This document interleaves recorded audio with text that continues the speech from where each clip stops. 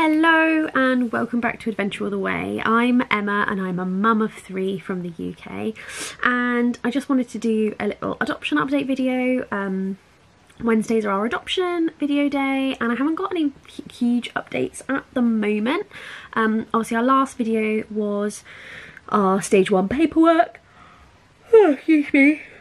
That I went through with you and told you all of the things I was filling in.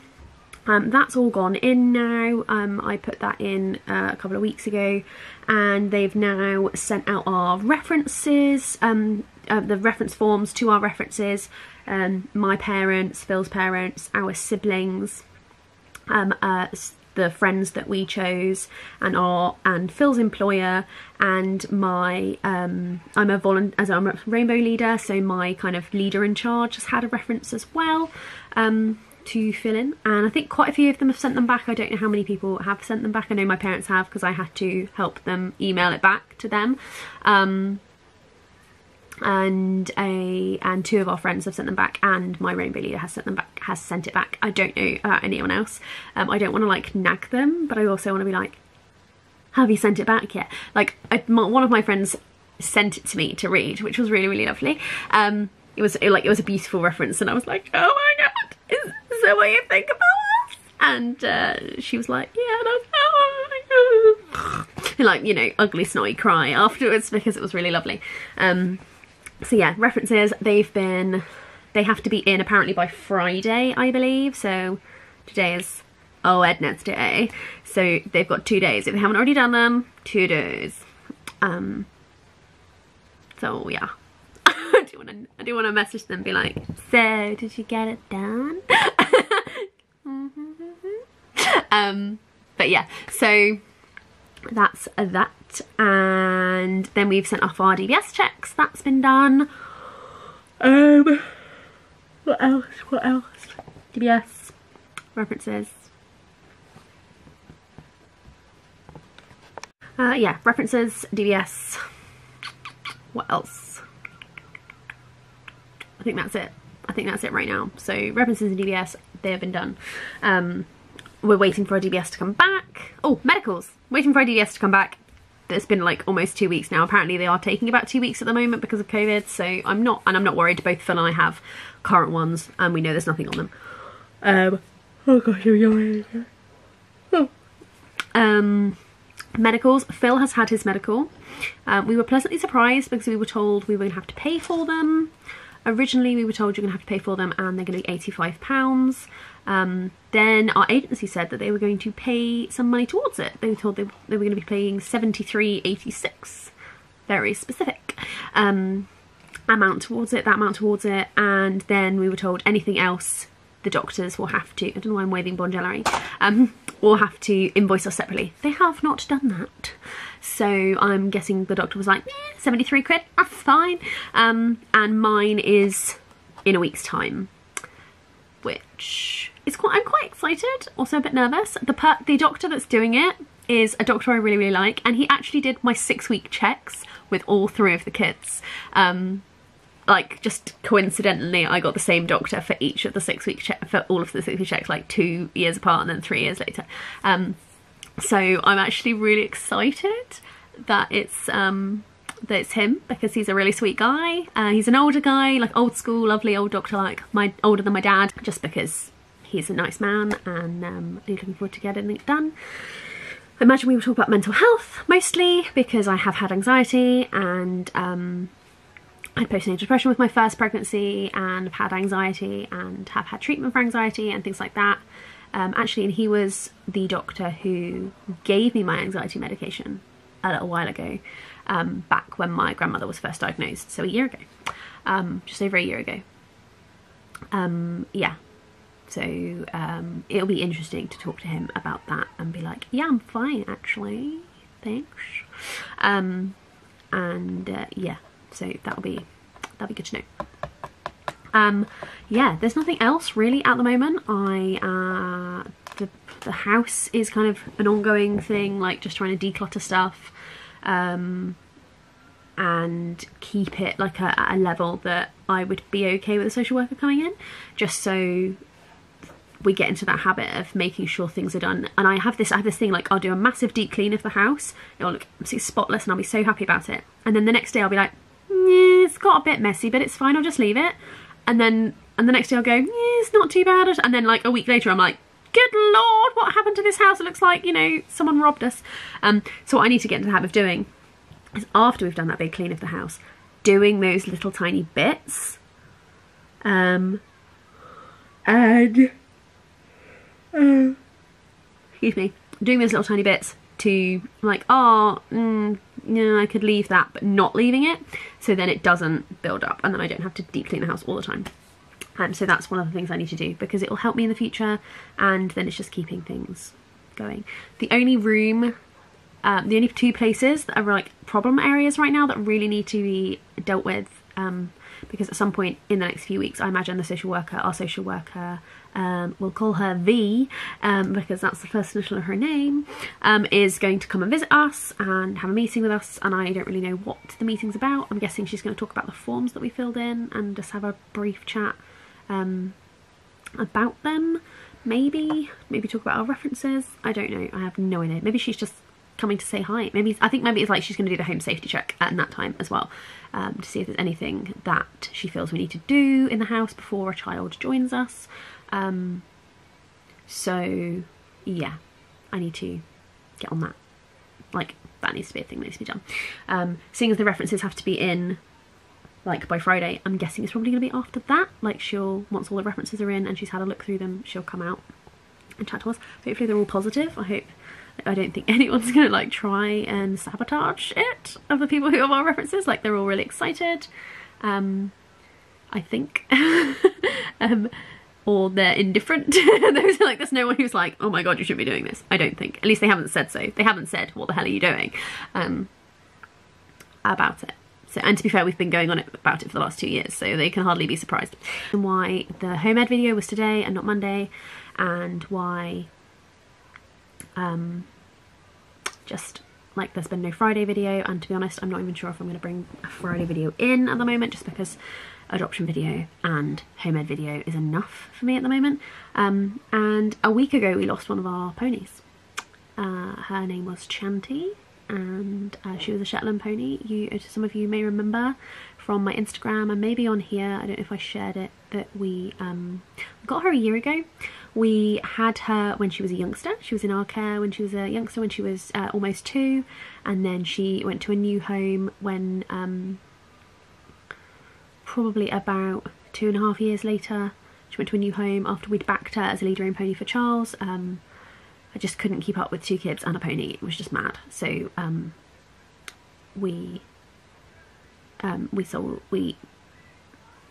she moved on to a new home. And then when Obi died last year, our cob that we had last year, she happened to be needing to be rehomed by the people that she'd gone to live with, because they couldn't keep her anymore. So she came to live with us again, which was lovely. And she'd remembered everything and was starting to be ridden again. It was great.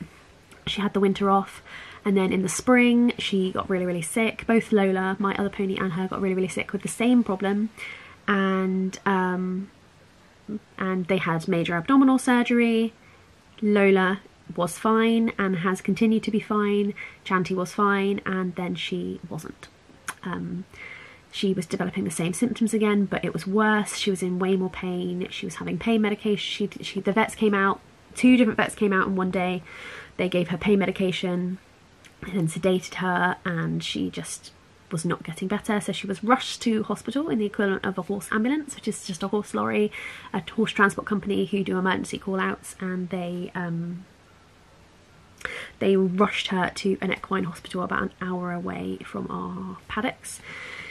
And she was there from about midday until about midnight. And about 7 o'clock that night, I got a call from the vet saying, look, surgery is not an option because there wasn't enough money left on her insurance anyway, and she was like, medically I don't recommend it. I don't think it will help us know what's happening, but I don't advise putting her through that. I don't think it's fair, and I don't think it's going to solve anything.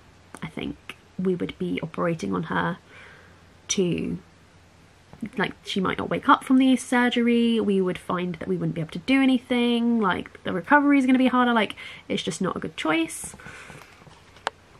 So the vet said I only like to sedate them 3 times. She's just been sedated for the 3rd time.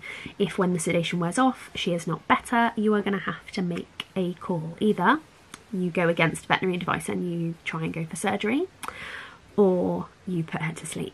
And surgery just wasn't an option for me. I had already decided after she'd had the operation the first time that if it came to the point where she was going to have surgery again, I would just say no, just put her to sleep, because I just didn't feel like it was fair to make her go through that again.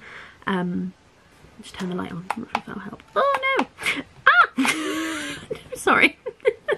That just freaked me out, the fact that I was green for a minute. Yeah, so she at like 7:30 in the evening, and I was in the bath at the time when they rang me, and I called Phil upstairs and I kind of went nuts at him. Like, I wasn't yelling at him, I was just yelling and he was there accepting it. I cried and I yelled and I was just really angry and really hurt and just sad, just really sad, because I was about to lose. She was my first pony, my first ever pony, and she was rehomed and then she came home again, and now I was going to lose her, and it was awful. It was just awful. I just felt absolutely awful. There was nothing I could do, and I just knew I knew I was going to lose her. I'd known in the morning when we'd have called the first vet out, I was like, I don't think she's going to come back from this. This is it. And then the second vet came out and I said, I think we're going to send her to hospital and they're going to try and save her, and it's just prolonging the inevitable. And the vet said, yeah, potentially. Which was rubbish to be proved right. I hate it when my gut feelings are proved right about bad things. So I then kind of went into adrenaline mode, autopilot, mama mode, and I said I have to be with her. If at 10 o'clock I have to say goodbye to her, I have to be with her. When she leaves this world and goes to the next, I have to be with her. I have to be touching her, I have to be talking to her. I cannot not be with her. I feel like we owe our animals, we owe it to them to be with them at the end. That's my personal opinion, and I try very hard to be with all of my animals at the end, or at least have somebody else there. So for example, when Obi died, Phil was with him because he had a greater affinity with Phil. So it was important for me to be with Shanti. So we were like, okay, it's the kids' bedtime right now. We have 3 options. We can either try and find a hotel nearby. We can go up to the hotel. We can then go to the hospital. I can go to the hospital at 10 o'clock. The kids can be asleep in the hotel with Phil. I can go to the hospital, I can say goodbye, I can compose myself, and I can come home. Second option is that we just drive up to the hospital, and like, we leave at 9, we would get there for 10. They would be like, we got to make the call, or we don't have to make the call, and either I get to see my pony and kiss her goodnight and say I'll pick you up tomorrow, or I say goodbye to her and I'm with her. That was option 2. Option 3 was a course that we just didn't go, and that didn't feel like an option for me. And so we hurried around. We called my sister-in-law and said, can you look after the dog, because we don't know when we're going to be back? And she was like, yep, bring her over, that's great. We looked for Airbnbs, we looked for Premier Inns, we looked for travel lodges, we looked for everything, and there was nothing that was a close area that would take 5 of us, that was affordable, that was just going to work. I had to find something, and I was like, if the kids are asleep in the car, we're going to leave at 9 o'clock. It's not a hugely late night for them, to be fair. Like, it is for one of them, but not for the other two. So, like, they sleep in the car. They've slept in the car before on long journeys when we've like visited Phil's brother who lives in Birmingham. Like, we would leave late and they sleep in the car, and then we transfer them into the house. Like, it's not the worst thing that ever happens to them in their life that everyone falls asleep in the car and then goes into the house and go back to bed. Like, we won't be at the hospital long, and then we'll be home by, we'd probably be home by midnight. And again, it's not the latest night they've ever had. So yeah, we just were like, okay, let's just pack an overnight bag, and I just threw stuff, toothpaste, toiletries, medicines that we need, that we take every day, and spare changes of clothes, pyjamas, pants, that kind of thing. Just threw them into a suitcase that conveniently had not been put back in the loft yet from when we were away. When we were away last. It was just in the nursery actually, so I was like, everything's in. Managed to find a Holiday Inn that was 6 miles away from the hospital, from the equine hospital, and for a reasonably decent price as well. Didn't include breakfast or anything like that, but we were like, it's fine, we'll just get a Mackie D's on the way home, which we did. And we got to the hospital, and they were like, and we were on the way to the hotel. Sorry, we got up to the area where the hospital is, and we were 10 minutes away from the hotel to check in, and they rang me and they said, I've just had to sedate her for a 4th time because she is in so much pain. The pain meds are not even touching it. There's nothing we can do. So they just said, can you get here as quickly as possible so you can be with her or say goodbye or whatever, because we have to put her out of her misery. We can't do that. Ethically can't leave her like this. So Phil literally was like, meow, found the nearest lay-by, quickly turned around. There was roadworks, we had to go round a huge, ridiculous diversion. They rang me again and they were like, are you nearly here? And I was like, the roadworks. And she was like, oh no, I didn't realise that you would be affected by that. I'm so sorry. So we were 5 minutes away by that point. I got there, went in, they talked me through what happened that day, and just to explain why they were saying, this is it, we've got to put her to sleep. And I was like, yeah, I totally agree. I felt this morning that this was going to happen, and I've prepared my children for it. My husband and I prepared for it. Yeah, so they gave me a form to sign saying that I consented to her being euthanized, and I was talking about how my children were in the car and how Bessie was really, really close to her and that they were best friends, and she said, would she like to come in and say goodbye? And I was like, yeah, she really would. And she said, we're not really supposed to let them in. And I was like, if it can just be Bessie, that would be great. So they said, yeah, okay, that's fine. So I went out and got Bessie. Bessie did not understand what was happening, which was heartbreaking. She was like, oh, is she okay? We're gonna bring her home tomorrow. And I was like, no. I was like, let's just go see her, give her some loving, tell her she's a good pony, give her kisses. And she was giving her hugs and kisses, and, oh, you're such a good pony, I love you so much, and making a big fuss of her. And Chanty, who had obviously been quite uncomfortable, immediately calmed down when Bessie arrived, and was obviously comforted by her presence, which was really special and very emotional at the time. I'm getting emotional now thinking about it. And then I took Bessie out, and Bessie said, she looks so much better than she did this morning. Are we going to pick her up and bring her home tomorrow? And I just went, she's had lots of medicine. So I took her into the car, and I whispered to Phil, she has no idea what she's just done. She thinks we're taking her home tomorrow. Sorry. And I said, I need you to deal with that. And Phil said, yeah, I'll talk to her, you go. So I walked back into the barn, and I heard this primal, like guttural scream, like a wounded animal. And I was like, it's just sunk in, he's told her, and it's just sunk in. And that's the sound of a 7-year-old little girl's heart breaking. It was awful. It was the worst noise I've ever heard in my life.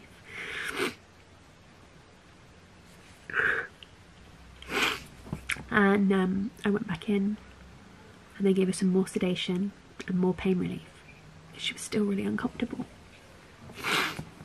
And I sat with her, and I was stroking her back, scratching her bum, and telling her all the people that love her, me, my husband, my children, my sharer who looked after her with me, my dear friend Noni, and our field sharer Pam, who looked after her as well, and all of the other people whose lives she's touched and that cared about her.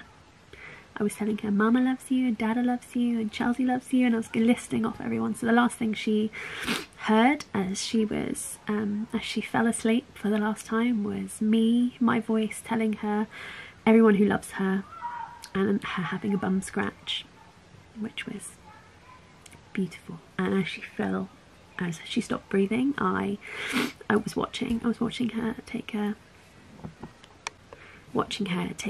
last breaths, and then the veterinary nurse and the vet moved away, and I just burst into tears, as you can imagine. And yeah, it was really emotional. It was awful. I felt like someone had ripped part of me off my body. My horses are my passion. They are my life. If everything else was lost, I would still have my horses. And yeah, it was horrible. And I brushed her mane, and the vet brushed her tail. And as a thing, if you're not horsey, you won't know this, but if you are, you'll know, when a horse dies, we have a bit of a tradition in the horse world where we cut off parts of their tail. Sounds a bit weird. And we keep hold of it. And I had a beautiful horse made of Obi, who was our cob last year. I'm just going to get it and show you. So yeah, I had a beautiful horse made, Oberon's Story, that was his name, Obi, by a company called Groverly Wood Toys. They're local to me in Hampshire. They're local to Hampshire, and they took some of his mane and tail, and made this beautiful horse. So this is his real mane. This was Obi's mane, and it's been fashioned into a mane and tail. And all of these markings that are on him are exactly the same, done from photographs. So it looks exactly like him as a wooden horse. It's actually a toy. It's meant to be a toy. It's CE tested, so it can be used as a toy, but I don't let anyone play with it. It's mine. This is my way of having him close. And I'd have like the whole like wooden stable and have these in there just to like kind of play with myself, I guess, but to have horses, because yeah, very special to me. So that's my Obi. So we have this is a lock of Chanty's mane, and I'm going to send that off to the same company and get a smaller version, a little Shetland pony made, to live with Obi on a shelf that I have on my shelf up there. I've got lots of knickknacks of ornaments that belong to my grandmother and my grandfather, who have now passed on as well, so they all kind of stay up there. And I'm going to have my little Chanty pony. So I've got some tail and I've got some mane, and they're gonna turn that into a little horse for me, which is yeah, it's gonna be lovely. So I'm sorry to turn this into a bit of a bummer thingy, but you know, it's kind of just a little update, adoption update and a vlog. So thank you for bearing with me as always through these ups and downs. And I am thinking of doing more horse content aimed at children. So if your children, and like from a home education perspective, so videos that teach children about horses. I know that horse riding is not something that's accessible to a lot of people, to most people, and but still children are really interested in horses. So I'm considering a series of videos, like an ongoing thing called Ponyology, where we learn all about where I learn all about horses, and those videos will be aimed at children. I'm thinking about doing on a separate channel called Ponyology, and that is a thing now. If you search Ponyology, you will find it. So I'm just kind of working out what those videos are going to be, and they'll probably just be once a week. They'll include virtual rides, so I'll take a hat cam out and film my ride. They will be edited, so if I accidentally swear in the video, because that occasionally happens if I get into a bit of a hairy situation, they will be edited, so they'll be child friendly. Like those, they will be bleeped out. There won't be any bleeps. I'll just cut the sound in that point, so you won't even hear. You obviously won't see my mouth move because you won't see me at all. You'll just see through the horse's ears. But yeah, and like different things I'm going to get up to with the horses and things like that, just for, you know, aimed at family videos, but they will be listed as made for kids, so children can enjoy them, and we'll talk all about horses and how to take care of them and things like that. And they might have the children riding and things like that in the future as well. So if you guys are interested in that, check out Ponyology. I put a link to the channel in the description, and up there if you're interested in checking it out. And if you there's no videos on it at the moment, but there will be in the future, so watch that space. Yeah, thank you so much for listening to me. It was a bit like therapy, having a little chat with you about this, and yeah, nothing's really happening with the adoption right now, so like from me perspective, so just throwing myself into life and waiting and waiting. I will see you guys on Monday, and thank you so much for listening. Don't forget to like and subscribe if you like to hear me ramble, and I will speak to you soon. Bye.